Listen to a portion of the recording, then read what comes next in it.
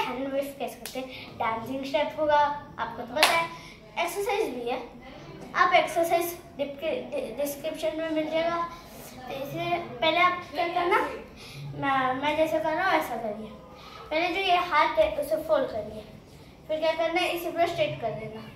फिर इसे ऐसे करके ऐसे, फिर ये सीधा, ऐसे ऐसे खुला हाथ। फिर क्या करना, ये जो क्या बोलते हैं शोल्डर है इसे अप कर देना, फिर इसे डाउन अप, इससे ऐसे, फिर ऐसे, फिर ऐसे सेम।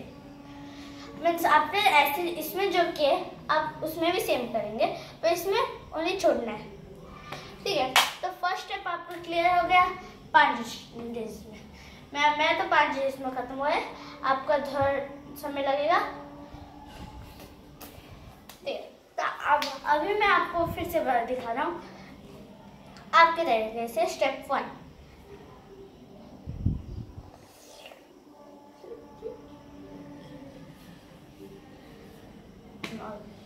आपने देखा, मैं फिर से कर रहा हूँ, अच्छे से देखिए।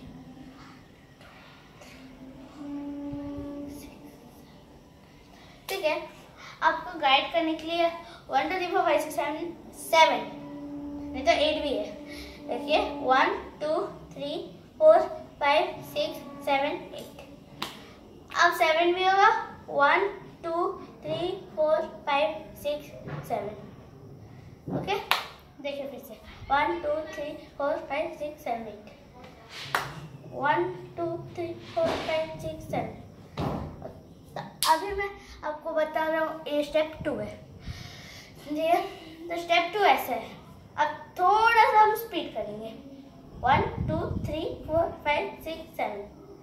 फिर से करते हैं, चलो 1 2 3 4 5 6 7। फिर से 1 2 3 4 5 6 7। ये भी आपका 5 डेज में हो जाएगा। सब 5 बार करने से आपका ऐसा होगा पूरा, ठीक है। नेक्स्ट वाले में आपको करना है बहुत स्पीड, मीन्स पूरा स्पीड। स्टेप 3 है ये, इसे तो पूरा स्पीड 1 2 3 4 5 6 7 8। हम फिर से कर रहे हैं, ओके 1 2 3 4 5 6 7 8।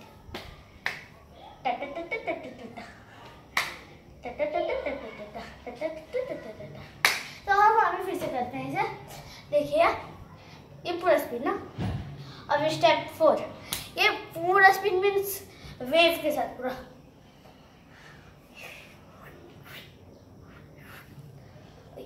ठीक है, तो नेक्स्ट वीडियो को तो इस वीडियो को जल्दी से लाइक मारिए, जो मैंने पहले बोला था, लाइक सब्सक्राइब बेल आइकन दबाने से मैं बोला था नोटिफिकेशन मिलेगा।